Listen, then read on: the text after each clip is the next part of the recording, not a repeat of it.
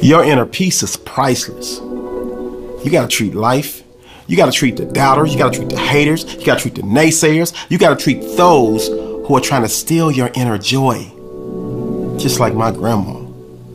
My granny used to say, "Child, I ain't about to let that person work my nerves."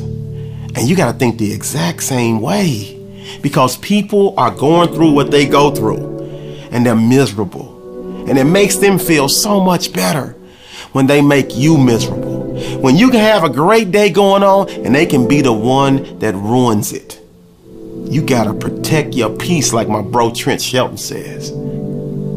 So please, do yourself a huge favor and don't let them, they, those, or life work on your nerves.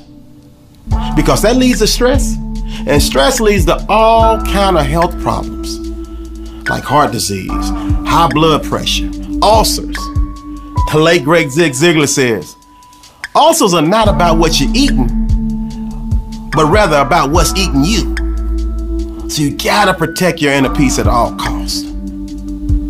See, inner peace begins the moment that you make the decision not to allow outside forces to affect the way you feel emotionally. You do have that kind of power.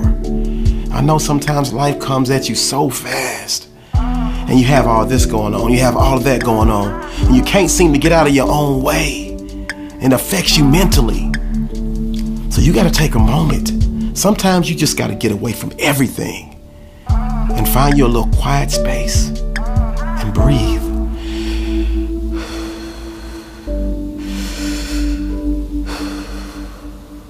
Blow it out.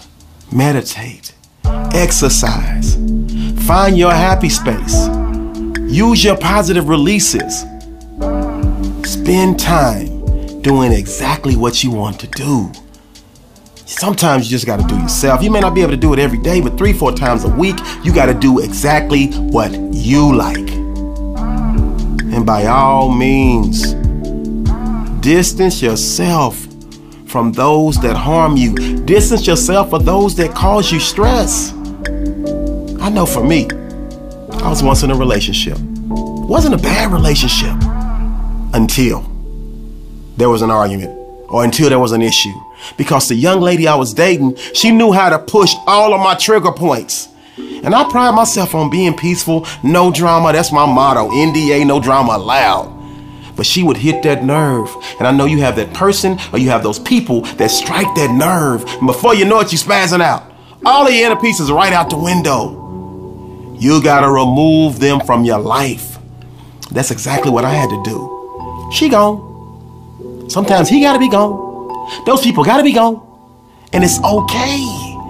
They're not wired for you. They're not meant for you. You're built different. Do not, and I repeat, do not let the behavior of others destroy your inner peace. Lock in with me. You cannot calm the storm. So please stop trying. What you can do is calm yourself. Remember, that storm will pass. I heard a wise person say, worrying does not empty tomorrow of its troubles. What it does is, it empties today of its strength. Your inner peace is priceless. And that, my friend, is non-negotiable.